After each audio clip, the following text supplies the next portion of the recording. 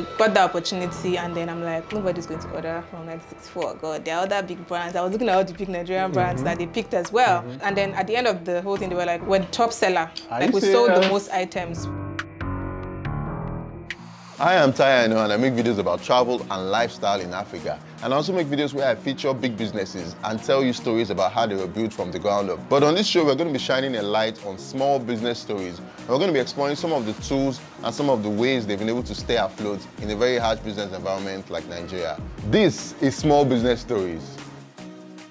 What's up, guys? How are you doing today? It's Aina here again, and today I have a very interesting story to share with you guys. Beside me is Kunmi, who is the founder of 1964 brand, which is a sustainable women's wear brand located in Lagos, Nigeria. So today she's going to be sharing her story about how she started this brand and her journey so far. So how are you doing today? Yeah, I'm very well, thank you. Yeah, thanks for having me in your Thanks for coming. Thanks for coming. Yeah, so what's 1964 brand and how did you get started? I studied economics in school. Okay. So during my NYSC, I did my SIDE, the skill acquisition program. It was in fashion designing. So that's where I learned pattern drafting. And that's when I got my first machine.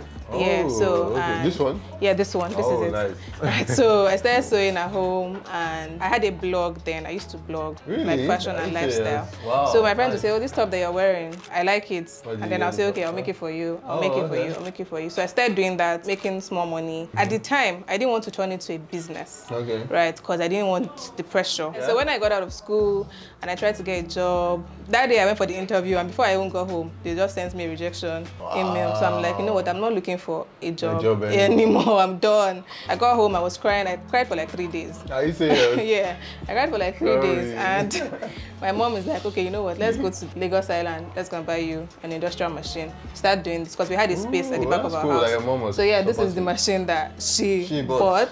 Yeah, wow. And it felt like I was finally getting my life together. I started small. I had one tailor, back and forth, and then in 2017, that's the beginning of 2017, my mom passed.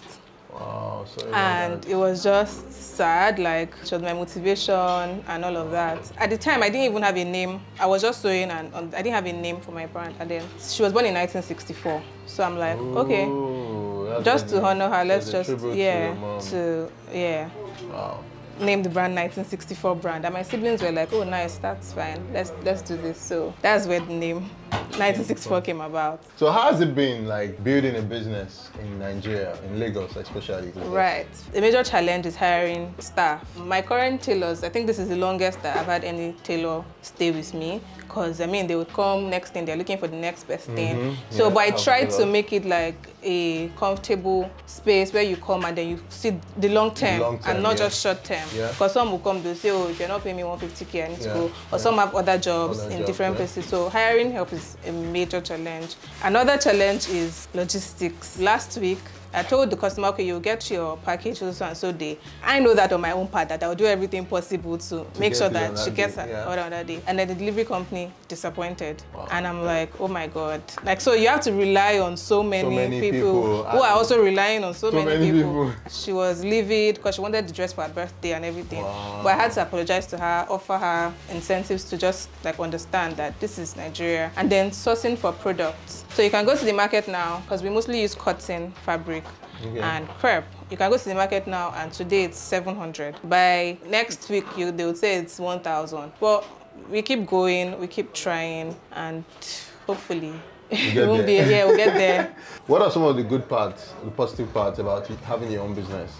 Well, people are now more open to buying from Nigerian brands. So we're seeing more positive impact on that end. So like when we started, to get someone to buy one item, you had to talk. But now we have customers coming in, buying 3 things at once, 5 things at once. So that's also a good part as well. And then I guess you probably want to understand each customer well. Yes, what she wants. So on our website, there's a form that when they sign up, like it takes their birthday and all of that. And that's why I try as well to put a handwritten note with every order. So like there's that, So there's a personal touch to it, so that at least person feels like, oh, I'm talking to a human being and not just a business.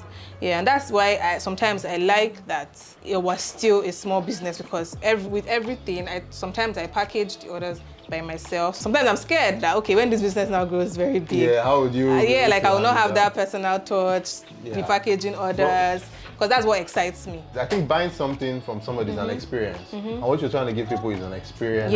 Yeah. In terms of as they're opening the product, just like when you buy a new MacBook or you buy a new AirPod, just opening the packaging is an experience. Yeah. Where do you see your brand in the next, let's say, 5 years? A lot of things. I see us going more into the global space. We've already started that. So during the pandemic, we had the opportunity to do X Retail by Lagos Fashion Week, and then in my mind, I'm like, all these things, they never pick small brands, because my friend now sent it to me, so I just applied that, oh well, anything could happen. And then they picked us. I was looking at all the big Nigerian brands that they picked as well. And I'm like, nobody's going to purchase. And then others started coming in. And then at the end of the whole thing, they were like, we're the top seller. Like we sold the most items from that X Retail thing. Thank you. Yes, and I'm like, oh my God, wow. Like if you actually put your mind to something, you could. Because I spent a lot of money and I was just panicking, like, let this thing just come true. And it did, thankfully. And yeah, so in the next 5 years, I hope we can grow to become, like, reach out to more countries. Currently, US, we do France, we do Canada. Reach out to more countries in the world, and more people hear about us and what we do. So where do you source your materials from? Like, do you import them, or how do you get your materials? No, we don't. I don't yet have the capacity to import, right? But I don't even want to import. We just get them locally. Okay. So from Lagos Island, Balogun Market, Yaba, just locally. What are some of the tools you've been using to, like, market your business or to just operate this business? We use Google Sheets to keep stock of orders. We also use Google My Business. Oh, you use Google My Business? Yeah, Google My Business. So some people find us through Google My Business. And we use Gmail to send mails to our customers. And When you started, how much did you start with? When you started this whole business? Yeah, so when I was in NYC, I bought my first machine from my NYC allowance. It was 19,000 then. But when I wanted to start properly, and my mom took me to the market, we bought these 2 machines. That at the time, one was like 160, 150. So let's just say roughly 300K. 300K. I started with, So the reason I asked that question is there are lots of young people out there who are waiting to have like 50 million or 20 million before they feel like they can start business. What is your advice to them as somebody who started a business even with what you just had? Obviously, we usually hear start with what you just have, and it might not be realistic at the time. So what I did, I got side jobs.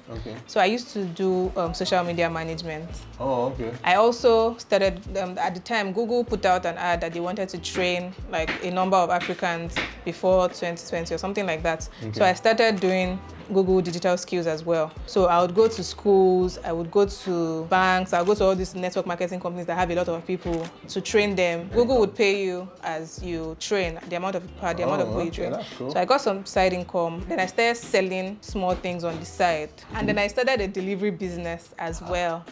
Right, but I stopped that one because the riders wanted to kill me. So it's not like, obviously, if you start with what you have, maybe you have only 50K. 50K can only sustain for just a while. So just have something that is giving you, that can take care of you, and you can just put in the business as well. So even during the pandemic, so my tailors could not come to work. So I started making nose masks as well. Really? Yeah. Oh, and nice. So another thing is to learn skills, learn different skills, because then the opportunity can come up at any time. Up until last month, I do photography as well. So up until last month, my friend that has a fashion brand, right? I was the one that took the pictures for their brand. We have 2 different types of brands, but she couldn't get a photographer at the time. She was not in the country, and then she's like, oh, can you do this for me? And then she paid me, and I put the money in my business. So yeah. So what? Man, I can't wait to see how much you grow in the next couple of years. Yes, your skills can come in handy at any time. So just learn a lot of skills. So try and cut costs where you can. Don't be looking at another brand that is doing grand stuff. That is doing billboard as well. And then feel bad. So far you have the same outcome. You're making sales. You're building your community. yeah, you do great. Thank you very much. You're I think welcome. that's a good ending to this Yeah. to this story. Yeah. Thanks a lot for sharing your story with us. Thank Really you appreciate it. I'm too. sure some people out there who are also starting up have learned something I from hope what so. you shared. So guys, yeah, that's all we have for you today. I'm going to link the pages below so you guys can reach out to her. If you need any of this really nice fashion, what do I call it, fashion outfits, what are the things you do? Clothes, bra. maxi dresses, free dresses, comfortable dresses, easy dresses. Our brand is all about comfort, so yeah. But you don't do anyone for guys? Not yet. So guys, yeah, that's all we have for you today. If you like this video, please hit the like button and subscribe to the channel, and we'll see you guys on the next one. Peace.